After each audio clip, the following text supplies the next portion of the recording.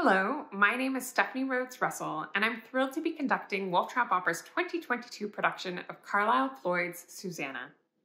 Set in New Hope, a small town in the mountains of Tennessee, the music of the opera reflects the sounds of the region, incorporating Appalachian folk melodies and Protestant hymns, along with its classical nuances.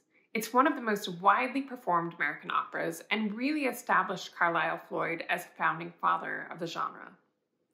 Floyd's contributions to the operatic community extend far beyond his compositions and have impacted my own career and the careers of countless other artists.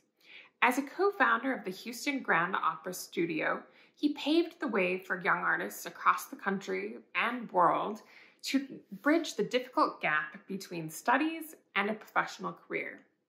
I was a pianist in the HGO studio program, and it transformed my musical path, introducing me not only to opera, but to conducting. It feels especially fitting that Wolf Trap Opera, a company renowned for their work with young artists, is presenting a work by Carlisle Floyd this summer. We can't wait to share this quintessential American opera with you and look forward to seeing you in August.